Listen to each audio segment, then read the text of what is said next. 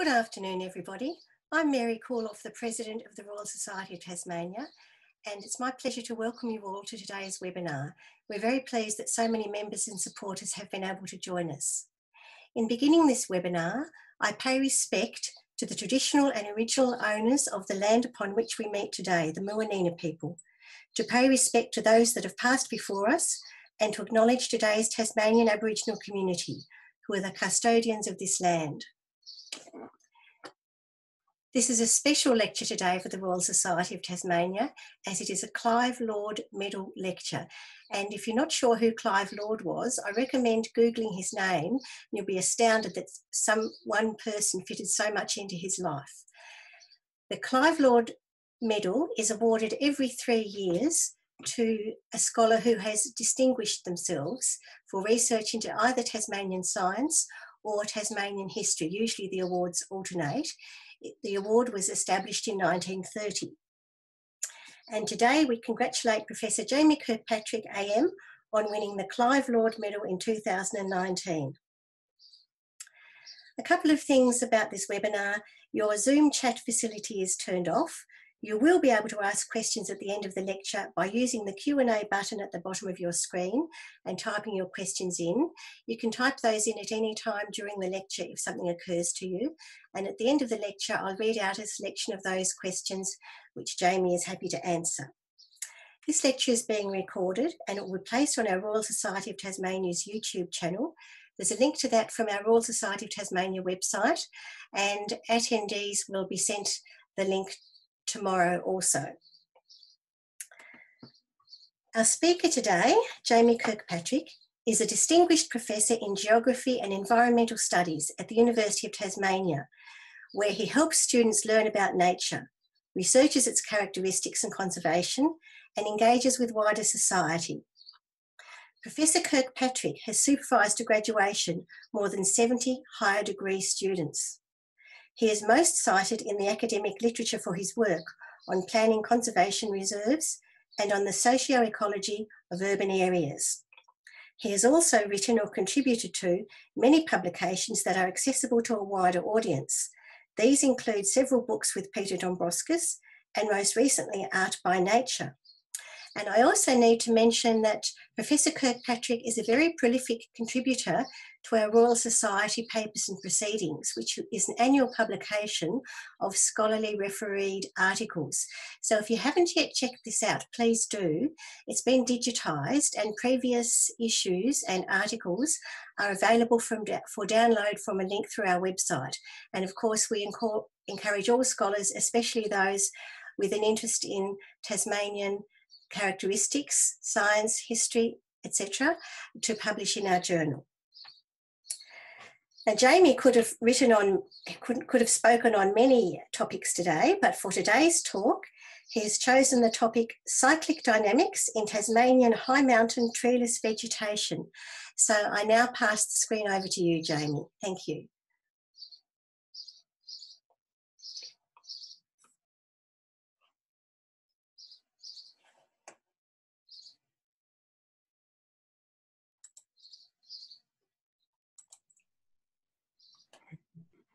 Hello, everyone. There's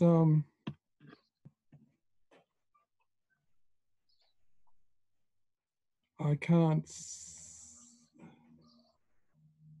screen sharing.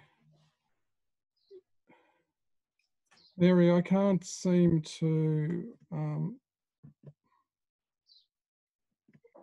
You need to move on to your next slide, Jamie, either by using the down arrow or the side arrow. Yes, it's not behaving itself.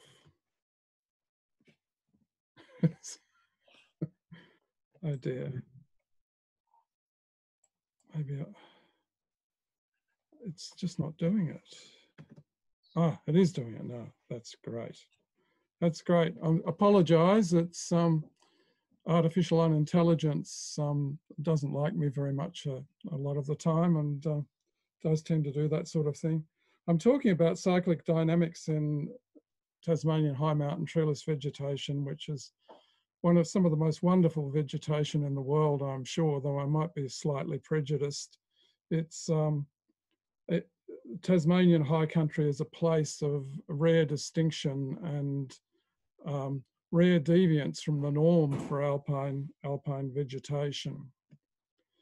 The alpine and subalpine areas of Australia are pretty restricted, you know, less than 2% of the continent, but are very distinctive. The Tasmanian alpine areas, which are scattered as an archipelago around the central plateau region, constitute the larger part of the area of high mountain country in Australia, but the Australian stuff's equally as wonderful, but not quite as distinctive as Tasmania, because the thing about Tasmanian alpine country is that we live in a highly maritime environment. On the mainland, it gets very cold in winter and very warm in summer. In Tasmania, we're constantly having westerly and southwesterly winds, lowering our temperature or increasing our temperature depending on whether it's winter or summer. So snow is actually a rarity in the Tasmanian high country compared to most high country in the world. And this has a lot of implications. One of the implications is that the plants are exposed to pretty extreme conditions. It's very nice and cozy and warm under snow, but if you're exposed to the elements, you've got bits of ice and bits of gravel coming at great velocities, like it was 134 kilometres an hour on the top of Mount Wellington last week, and hitting the plants. And of course, they're exposed to long wave radiation loss, so that it gets very cold. Even though the Tasmanian mountains aren't very cold, it does get very cold, minus 24 grass temperatures and below grass temperatures can be pretty severe, and it can freeze on the surface, though it never freezes to depth. It's warm enough not to freeze to depth, but it's cold enough in those cold nights to just freeze on the surface. And we have mammals. We have little wombats like woolly mammoths walking across the landscape and hiding in the block streams and munching on the vegetation. We have Bennett's wallabies also munching on the vegetation. On mainland Australia, the larger marsupials don't get into the alpine zone. Here they do. Elsewhere in the world, the animals go up and down the mountains. Here they don't.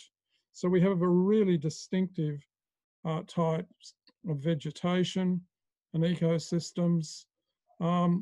Even our mountain shapes are pretty weird. Like a lot of our mountains are flat because they're dolerite sill, or because they're sedimentary beds, like the boomerang in the top left hand there. And so that's pretty unusual globally. They're not totally unusual, but it is quite distinctive. We do have some mountains that are suitably snaggle-toothed in places in Tasmania, like these western mountains, the Eastern Arthurs here in the Denison Ranges, which got burnt over last year a little bit. They're quartzite and quartzitic conglomerate, but they're very unusual, even though they've been chewed by glaciers. So they look almost archetypal mountains. They're really unusual. They're composed of a very hard material that breaks down very slowly and releases virtually no nutrients into the environment. So they're amazingly nutrient challenged environments, the Western Mountains of Tasmania.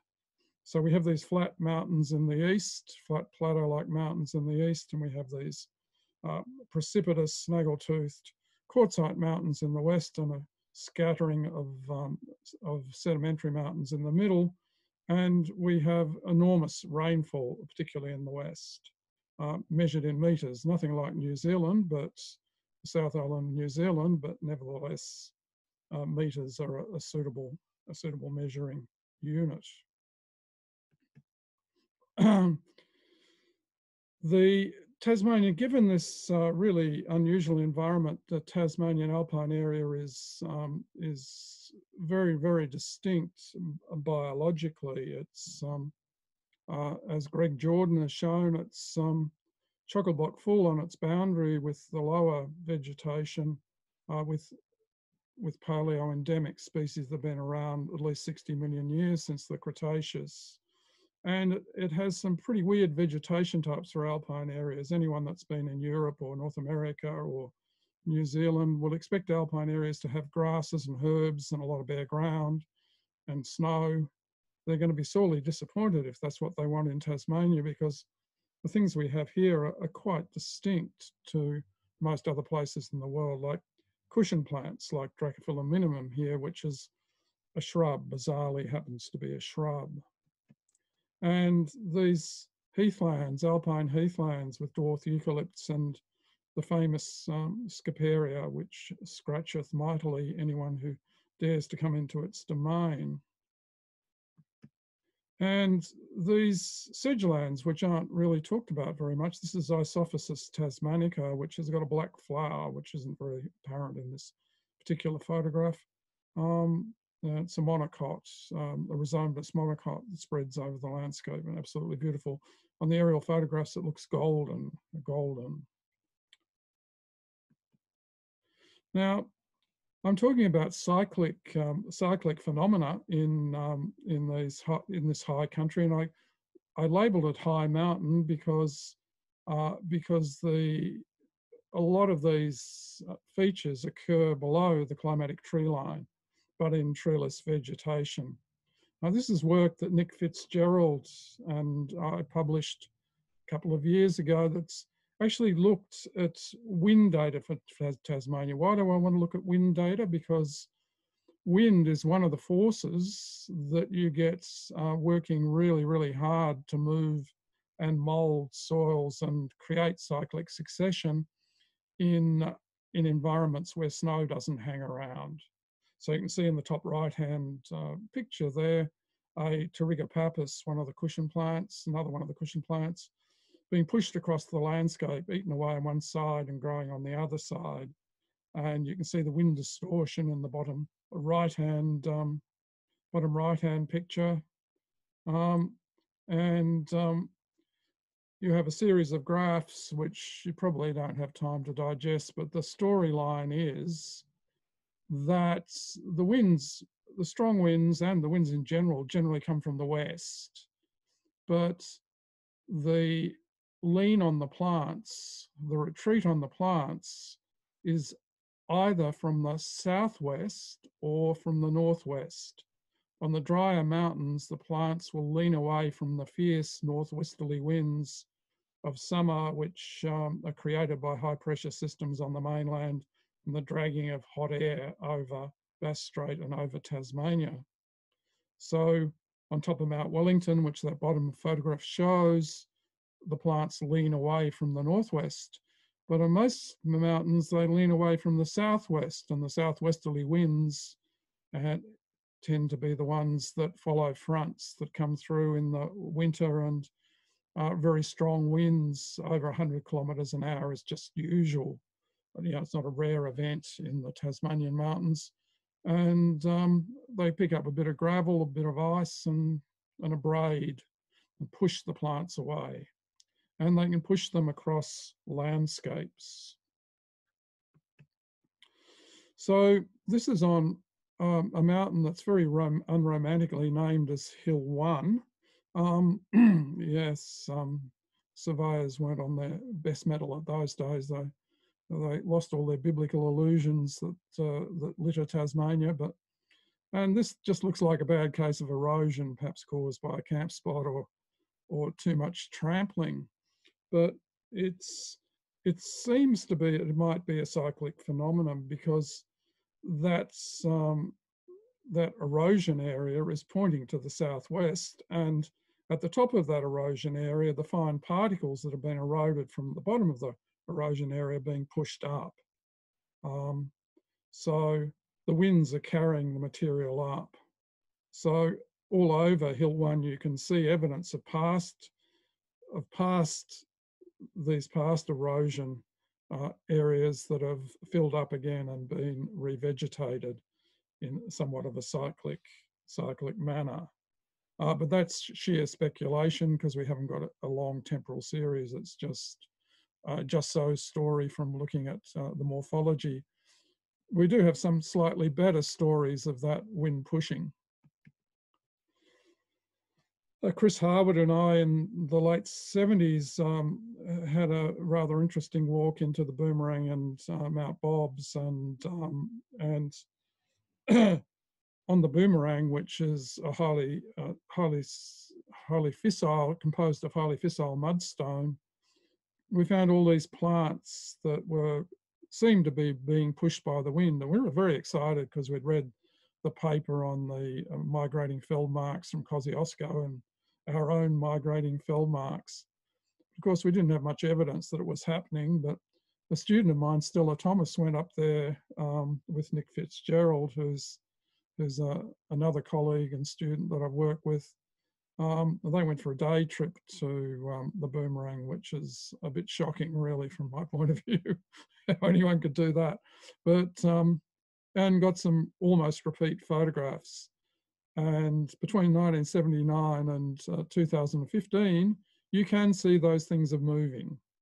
But what else you can see is that the vegetation has got a bit taller and thicker, not that it's very thick.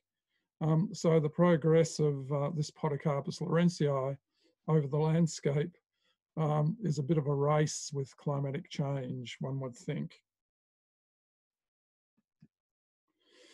Then when I first started going to play, the boomerang was my first introduction to these mudstone mountains, and I went on a trip with Tony Moskal, who was an escapee from the Romanian submarine force during the Second World War, who looked at who got obsessed with Tasmanian endemic plants. And we decided we'd go to Rocky Hill and Pyramid Mountain. I can't remember the reason why, but we did, and it was a pretty monumental walk to get there. He used to follow Tony. He'd be constantly smoking black cigarettes, and there'd be this line of smoke, so you'd never lose him. And we found this this feature. These are non-sorted stone steps and stripes. We later found out in the fissile mudstone, as you go over a slope of 8 degrees, they get steeper and steeper. And looking at them, we were able to see that they weren't fossil features. They were features that were still seemed to be active, because there were stones sitting on the top of vegetation, which indicates something.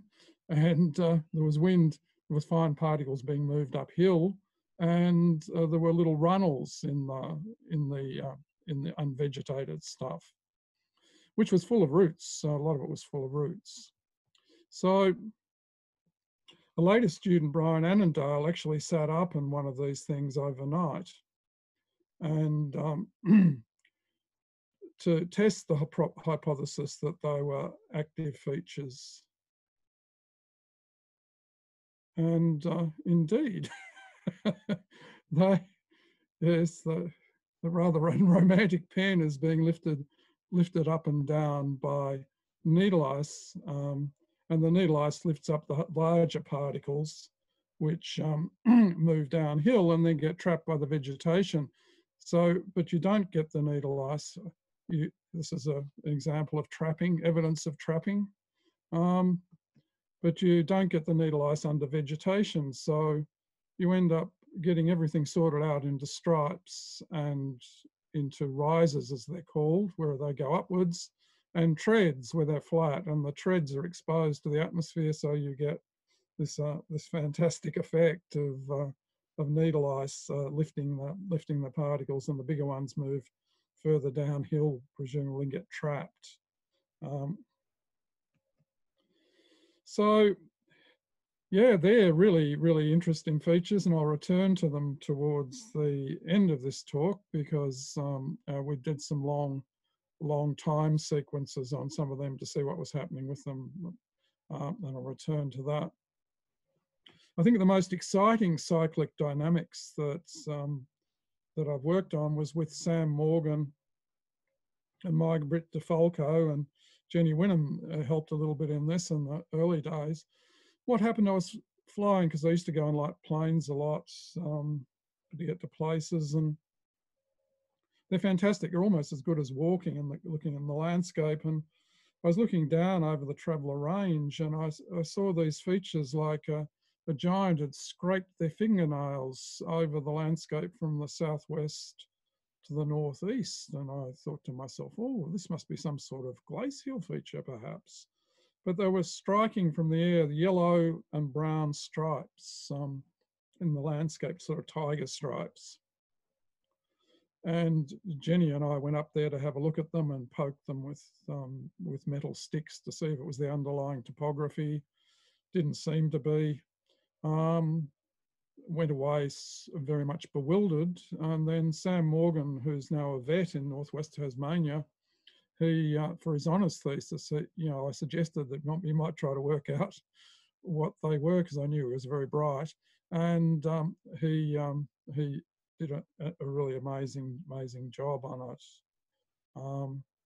So the area he worked on, as shown on this map, is that boot. There's a boot there, and the striped bit of the boot is the striped bogs, and the rest of it's just normal, sort of everyday sphagnum bog covered by Richia scaperia. And this is what it looks like on an aerial photograph. And you can see the strings. This is a black and white photograph, because academic journals are very boring, and most of them, though the Royal Society Journal is an exception, is wonderful for that, because it will publish coloured material, which really makes a difference in understanding things and depicting things. So you can see the string orientation is southwest to northeast, but the slope is north to south. So the strings proved, and that's what it looks like on the ground. So this is in the subalpine zone, and even perhaps in the montane zone, because those big trees in the background are Eucalyptus delegatensis. And you can see the stripes in this. And closer up, you can see a good picture of our tape. This is looking from the southeast to the northwest, and we're looking at a massive sphagnum moss with lots of Boloschian Austral in it. And we can't really see the darker stripes because they're behind those ridges. But behind those ridges, there lieth Richia scaperia, is the species behind the ridges, and it's facing northwest. So yes, northwest. Where do those dry, strong winds come from the northwest? Where do those cold, scouring winds come from? The southwest. So we started to think that maybe these were wind-created phenomena. Maybe the wind was pushing these things a little bit, eating away the sphagnum from the northwest with the hot winds, and allowing the scaperia to invade, and maybe the southwest northeast orientation of these things, that they'd been trained by the winds. So we put out a whole lot of anemometers and looked at the wind speeds from various directions in various synoptic situations. And we also just measured the orientation of these things. So what this graph shows, that independent of the aspect of the slope, the orientation of the lineations is between 50 and 90, almost all of them between 50 and 90. So the slope was, these lineations were independent of the slope. So they weren't anything to do with glaciation at all. The underlying topography was really independent of the stripes, totally independent of the stripes. But we managed to discover that the stripes were moving. So this diagram here shows you sphagnums, the light-coloured stuff, Restionaceous peat, Boloschian Austral, which is the sort of rope rushes type stuff, and sphagnum peat, slightly darker light stuff, and it was striped. I clearly remember it's one of the great moments of my life, and Sam and my Brit putting out the core on the table in our lab downstairs, and it comes out with these beautiful stripes, which basically tell you that the ridges are moving. There's a replacement of ridge by swale, ridge by swale, ridge by swale through time. And we managed to work out that was over about 300 to 400 years that took place. We did put out some pins, but nothing happened over 4 months. So that was a wind-related phenomenon, really unusual. I still haven't come across anything else that's like it in the world, though. On a cover of Austral Ecology was an article by Kath Dickinson and others from New Zealand, which I'm sure had these striped bogs on it. I could see them in this cover, but no one's ever followed it up in New Zealand. And it wasn't only striped bogs, but also pools. Now, pools are really ecologically important in the high country because they provide an environment for species that don't occur elsewhere, and they're vernal pools. These pools are vernal pools. So we're on the central plateau of the Tasmania, still near Lake Ada. And if you wander across the very flat landscape, which I love, you come across these little shoals of pools. They're the white shard-like things that you can see in this high-resolution aerial photograph. And they're all orientated, well, not all of them. If they're in large sphagnum bogs, they're not. But most of them are orientated southwest, northeast. And a few of them are orientated northwest, southeast. So they're important biologically, and they're also very interesting phenomenon. So these things fill with water, ice, and snow during the winter. So this is Violet Harrison Day's photograph of them in the middle of the winter. We've taken to going up in the winter recently into alpine areas because some exciting things happen even though it's extremely cold, but that's a beautiful day, as you can see.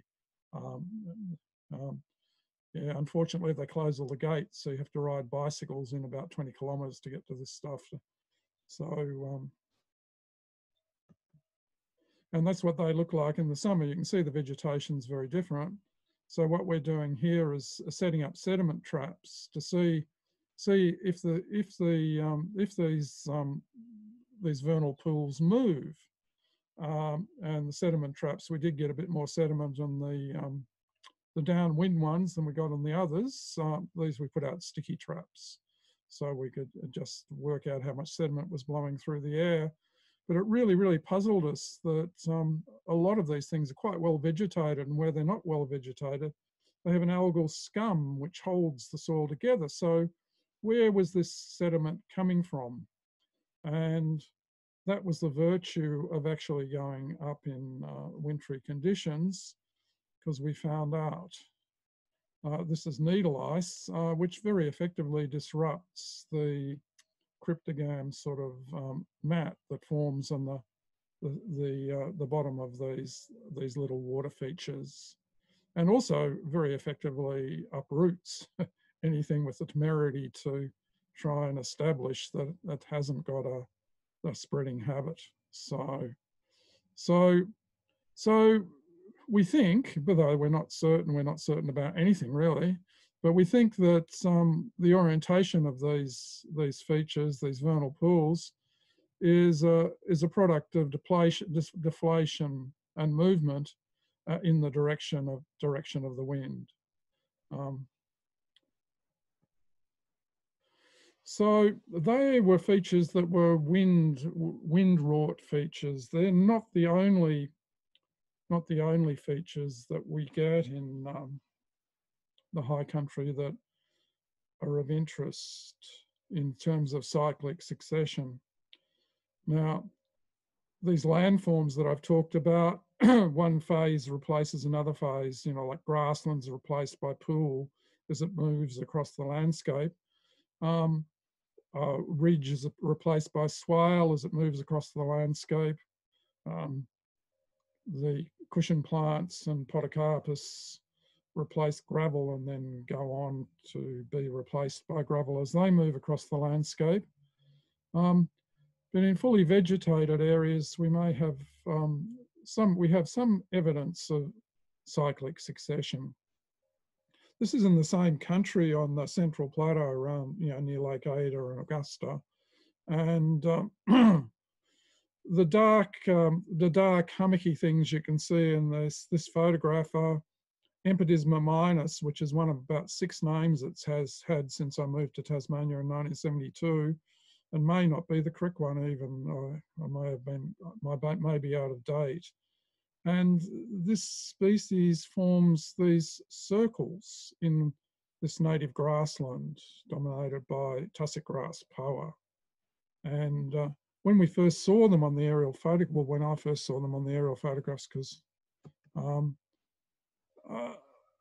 wondered what they were. I mean, like you can see away from the coloured stuff, you can see grey to black circles all over the landscape, and the coloured stuff are circles as well. But what we've done with those is to measure the speed, their growth through time, because we had aerial photographs from 1953, 1990 and 2011. So 1953 is how big they were.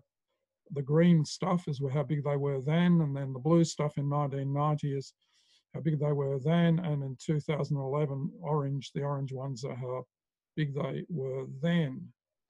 But the interesting thing is, if you look at this photograph, is that you get the impression that the larger circles are more faded than the smaller circles. And there's some intimation of that in our data as well. So as the circles get bigger, they start to fade. And one of the first things we investigated was, well, what are the circles? And they seem to be individual plants of Empedisma minus, the rope rush, that just expand out in a circle. And in fact, it's more of an ellipse because they actually do get pushed by the wind. So they tend to be orientated. They're more elongated in the southwest northeast axis than they are in the northwest southeast axis. So they're not quite circles, but yeah, so there was data. So we measured the reflectance of the circles at the different times, and the bigger circles did show some tendency to fade. So we may have an example of cyclic succession, but if we do, it's been disrupted somewhat, because you can see that the general tendency is for Empedisma to increase in the landscape, the circles to increase in the landscape at the moment, because the central plateau has been through the ringer a bit. It was very heavily transhumantly grazed by sheep. It was burned to bring up green pick for sheep. Then the sheep were taken off when it became World Heritage Area, and the burning stopped. So there may have been a whole lot of release stuff going on there.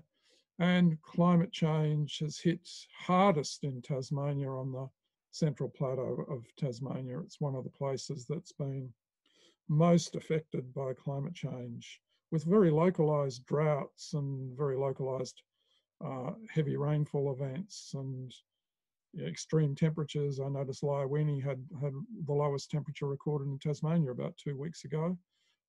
So it's if it is a cyclic phenomenon, it may be being perverted by its disturbance history at the moment. But it would be a very nice story if it was, though we can't say anything like that for certain. And here's another story at a different scale. This again is in the same area on the Central Plateau, which has been a great source of fascination with yet another one of my colleagues and students. I've worked with so many wonderful people over the years in the alpine areas and elsewhere that I feel very privileged. If you look at the photograph down below, I've used my meagre skills to accentuate those rings. And what we're talking about here is Richia acarosa, which is a very prickly reddish shrub, alpine shrub, that's endemic to Tasmania. And it's fire sensitive. It's killed by fire as an individual. Which, like most of the shrubs in the Tasmanian alpine zone, are very fire sensitive. But what you can see in this this manipulated photograph is a whole lot of circles. And I haven't drawn them, they're in the landscape. They're in the landscape. And a lot of those circles have little beads or dots on them. You can see the little beads or dots around the circles there. The sticks that are standing up there are an experimental plot that Jenny Winham and others and I put in to look at the effects of riding horses, of horse poo on the landscape, and we've been utilising ever since to understand the dynamics of the vegetation. Yeah, circles with necklaces with circular necklaces abound in that particular landscape. Pictures up above were the mapping of these that took place 13 years before this article was published. So the Daniel Farmery, who is now McPhail, mapped every individual plant in 13 plots, and I went up 13 years later and remapped them to see what had happened, which was and what seems to happen is that you've got this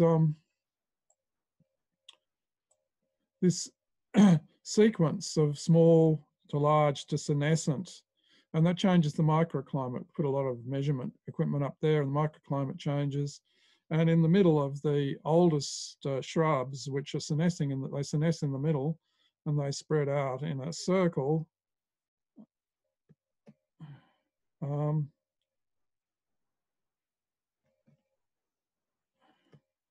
My computer's just playing up again. I'll see if I can go the other way. What's going on? Oh, it might be because I'm in the wrong place. Yep, I am. Yep, I shouldn't. Yep, I was in the wrong place. But that's what it looks like. So the cyclic succession here is from shrub to back to the herb-rich grassland. But while the plants are doing this, spreading out, they seem to provide a really good environment for the establishment of their own seedlings. So you get seedlings in a circle around the outer rim of the plant. So you've got an incipient new circles forming in circles, which should make for some very interesting geometric patterns given a long enough time for it to happen. But the interesting thing about this is, and there's a graph here which shows senescence, that proportion of the Ritchia acarica that's dead, percentage of it that's dead against the against whether it's grazed or ungrazed, whether it's inside this exclosure, which has been there now for several decades, a couple of decades at least. And so the grazed areas, there's a lot of senescence, which is not surprising. The whole landscape's full of wombats and wallabies and occasional fishermen, and they're basically galloping around, breaking off branches and otherwise causing damage to the landscape. Whereas in the exclosure, they're nice and safe in the exclosure, but it took a long while, but the exclosure had the effect of having grass starting to grow reasonably tall. And yeah, that grass seems to have cut off the regeneration of Ritchia acarica, which was fascinating. So that means if you look at the graph, you can see hardly any black dots below 0.2. They're all white dots. So they're all outside rather than inside. So it looks like the perpetuation of the cyclic succession depends on heavy grazing pressure from the native animals, which is a fascinating outcome of this particular study. Of course, the classic study that I've been engaged in since 1983, when I first started collecting this data with Neil Gibson, who's now in Western Australia. He spent a long time doing really good work in Western Australia, but he still loves the alpine stuff. And every 5 years or so, he comes back and we go out together and we photograph a series of plots that we put in. But this is the model that we proposed in our original paper of what actually happens in the cyclic succession of these ponds. So you've got a block stream, you've got cushion plants establishing, or maybe sedges start off with, and they basically spread the water and create a pond which spreads. Their dams grow up as a result of the water that's held behind them. Then the peat starts go from fibre-rich, to sapric, which is just mud pie. And the weight of the water pushes a hole through and they drain and then they revegetate. That was our theory. And like most unlike most theories that I've been involved in promulgating, it actually appears as if it might be true, which is a bit of a turn up for the books. So this is one that had just broken through when we started working up there, this particular one. And you can see what happens is there's not enough rainfall for to support cushion plants. They have to have water coming across the surface. So the cushion plants die out. The dwarf pines have a picnic. The peat starts to oxidize. And if you look in the background, you can see the revegetation process from virtually nil is starting in the background of this photograph here. So yes, it is a cyclic succession, and we think from a carbon date that an article that Neil Gibson and I wrote in 1992, which we didn't believe at the time, we think it's probably correct. It's probably a 700-year to 900-year cycle, fast as everything is in the alpine zone. And yeah, but it does appear that it could be a cyclic succession. The evidence does fit, so far does fit that, that model. Now, I'm finishing off talking about snow and the changes in climate that have taken place in Western Tasmania, because all this cyclic successional phenomena are obviously tied in closely with the alpine climate and its implication for animals, its implication for winds. So what's been happening? These are satellite images that show the distribution of snow as that beautiful bright blue colour at a particular time as Landsat's gone over Tasmania where snow is.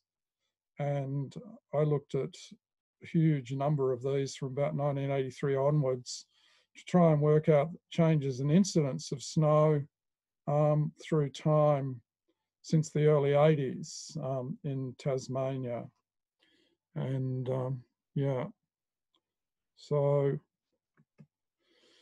the diagram on the right shows the results of this. And this is for Mount Field. So Mount Field, on Mount Field, the incidence of snow,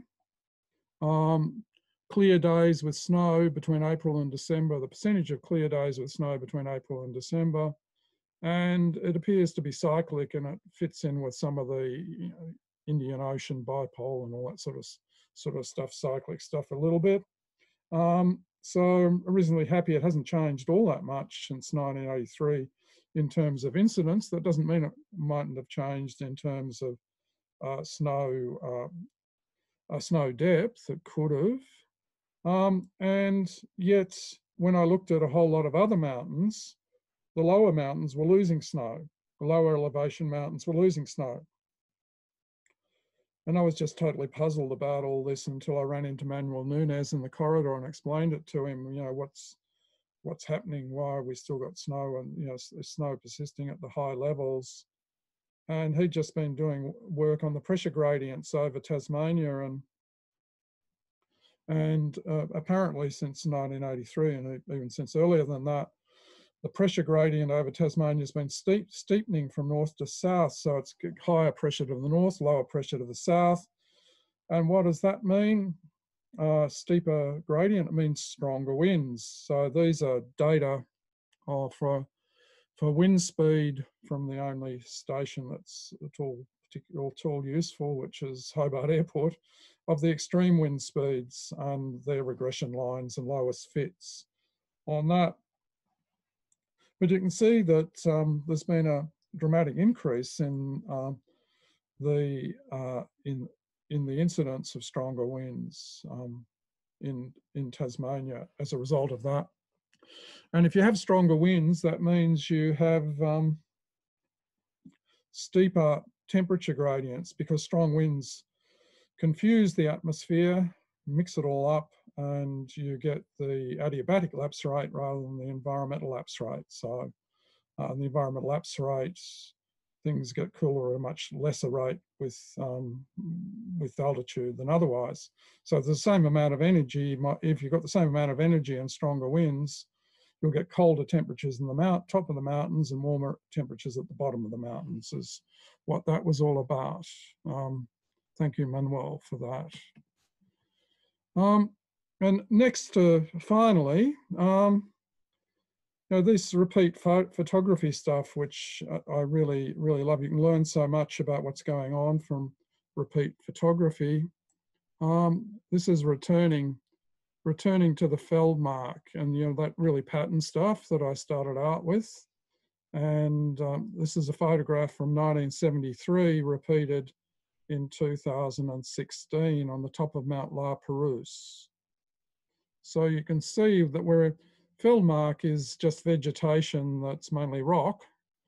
So if you get rid of the rock, you get rid of fjaeldmark, but it does have interesting plants in the rocks, interesting little herbs and stuff. So it is different to the non-fjaeldmark vegetation. So we do actually want to keep it. But in places in Tasmania, you can see non-sorted stone steps and stripes that have been totally revegetated and have become fossil features in the landscape. And it looks pretty much as though it's only a matter of time on La Perouse that that's going to happen. But then again, we don't know what extreme events do. So it may be that these shrubs that we can see here that have grown over that quite long time period are going to be zapped by an extreme event that sets it back to a bare pediment.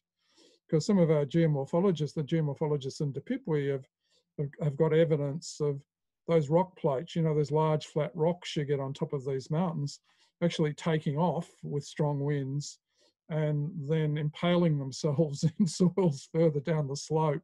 So you don't want to be up there during the strong winds.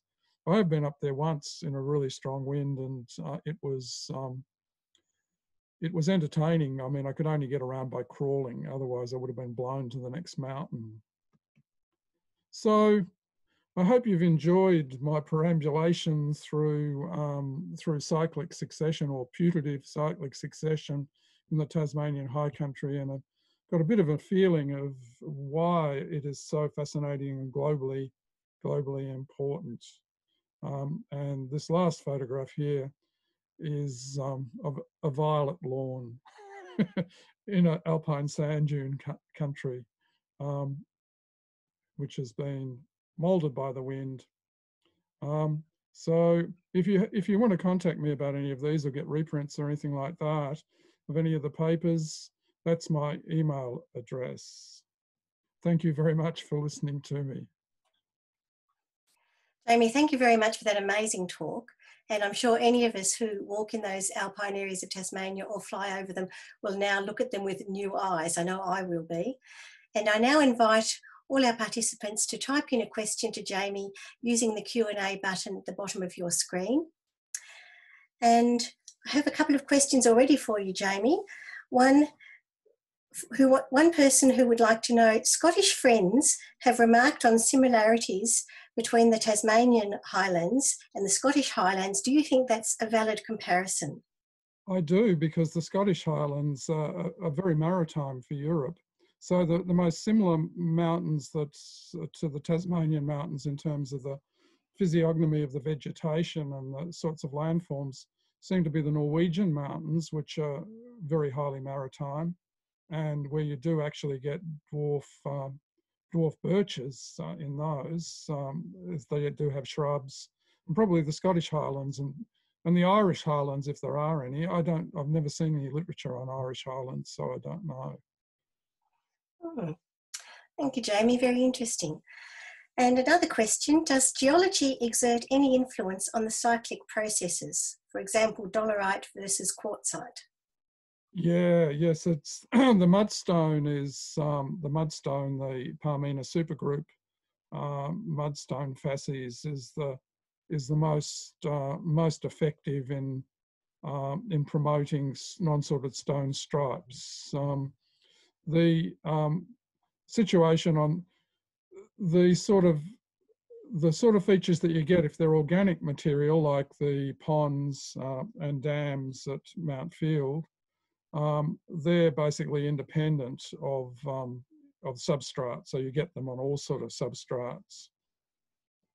If they're deflation features or involve movement, then you have to have a bit of soil to deflate, and the reason you get those interesting ones on the Central Plateau near Lake Ada is that it's a glaciofluvial outwash plain, and there's been a lot of dolerite that's been ground up and then been wind sorted. So it's been blown over the landscape to create reasonably deep soils. So it's indirectly related to glaciation rather than the substratum. But of course you wouldn't get that on quartzite because it's almost impossible to chew it away, and yeah, it's very slow process to get those snaggletooth mountains. Thank you, Jamie. Our speaker last month talked about the use of drones for collecting scientific data. Have you tried using drones to collect any data? No, but they would have been good if they were around in 1983.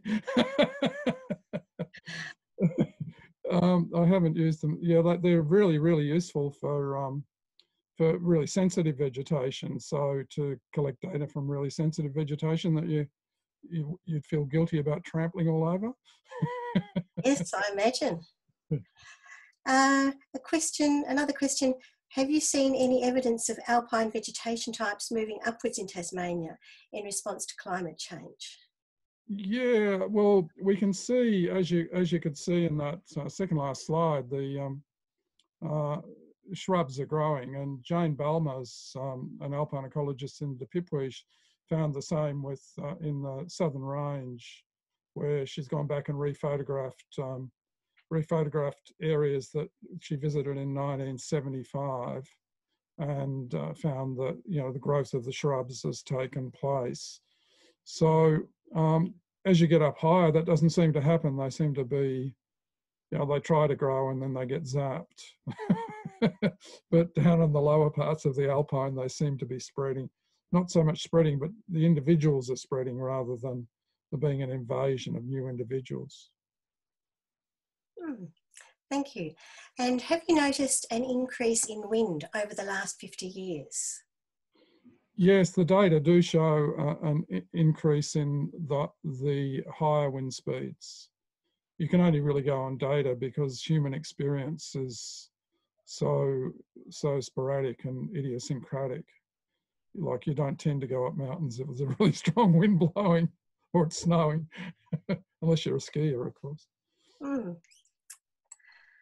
We have several more questions. We've got time for one or two more. How do you expect more frequent high winds and other extreme weather with climate change might affect the cyclic succession? Do you think perhaps the cyclic period may be sped up? Yeah, that's a good inference. Yes, it could be. And yeah, like some of them, I don't know how sensitive some of them may be to drying out of the atmosphere. If we get drying out of the atmosphere, that is, in summer. So yeah, it's very, very difficult to predict. As you could see with most of these processes, they're multivariate processes involving more than just wind. They involve animals, they involve peat growth, etc., etc. That's not much of an answer. I apologise for that. Thank you, Jamie. And a final question about the high mountain country. Are trees not present in this country because of altitude, or are there other reasons? Yeah, well, in Tasmania, we get large treeless areas below what's known as the climatic tree line. The climatic tree line is thought to be the limit to wood ripening during summer. The temperatures aren't warm enough to allow the ripening of wood and the growth of shrubs into trees in summer. And Christian Kerner has got a complicated degree day formula for picking out where that is, where it's impossible for trees to grow. So the true alpine is above that tree line, but here there's no great difference between treeless subalpine and otherwise, and the wind and poor drainage and really shallow soils combine to make it really difficult for trees to get established in areas below the climatic tree line. Oh. Thank you, Jamie. That's very interesting. And if any of our participants today have further things they'd like to ask Jamie, his email address is up on the screen now. And I'd now like to hand over to our Vice President, Professor Jocelyn McPhee, who is the Chair of our Honours Committee, and she'll propose a vote of thanks. Thank you, Jocelyn.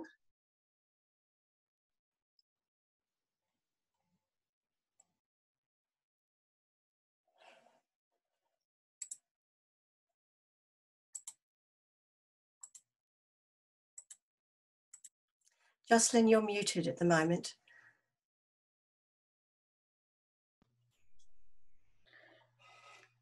We can discuss that later, Mary.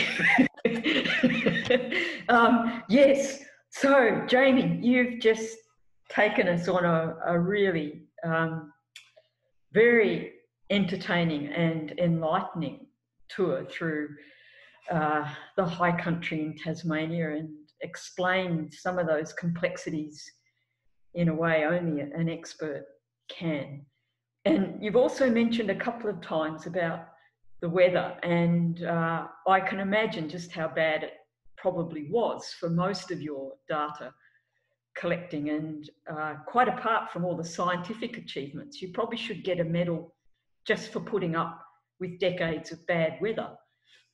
So congratulations on winning the Clive Lord Medal. I have absolutely no doubt that it's a well-deserved tribute to your career-long contribution to understanding the Tasmanian environment. Jamie, would you like to say a few words finally?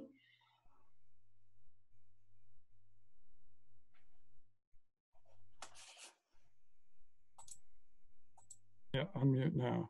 Now I'm unmuted. I'd just like to say that I've been privileged over the last 50 years of doing research by the wonderful people I've worked with, who probably amount to more than a couple of hundred people now that I've worked with in this country, and their company's been such a pleasure, and their work's been so outstanding that yeah, I'm really grateful to them. Oh. Thank you very much, Jamie. And I'd like to second Jocelyn's vote of thanks. I think it's very clear to everybody participating today why Jamie was recipient of the Clive Lord Medal. And on your screen now, you have the Royal Society of Tasmania web address and our email address. If you have any feedback on this webinar, please feel free to email us. And if you'd like to find out more about the Royal Society of Tasmania, if you'd like to download a membership form, and I'd like to mention that membership is open to everybody with an interest in the advancement of knowledge. And if you'd like to check out our papers and proceedings, either downloading previous copies, which have all been digitised, I have to say it's a mighty record of research, or if you'd like to consider sending us an article for inclusion, all of the guidelines are there on the website.